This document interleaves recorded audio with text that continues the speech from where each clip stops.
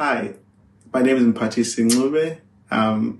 Most people know me as MP. I'm the Deputy Service Director for Community Dental and Sexual Health Services.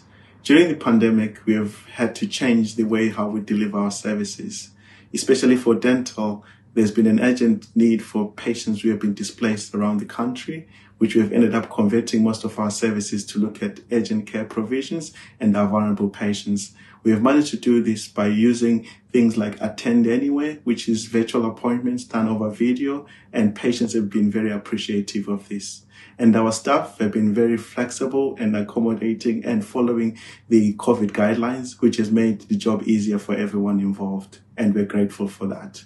For sexual health, we have introduced triage services, which has increased the number of patients that we can see, and we direct them to the appropriate services. This has helped us reduce the number of people that need to attend our services. We also introduced the consultation, which is done by the clinicians and the nurses. This has helped that patients are actually seen by the right people at the right time. And there's a medication pickup as well, which is helping people come in and pick up the medication without having to wait as they usually used to do previously. We want to say COVID has been a challenge, but at the same time, it has been a learning curve for everybody else as we have adapted the way that we are working. And some of the things that we have learned during COVID, we're going to continue using them as business as usual in the near future.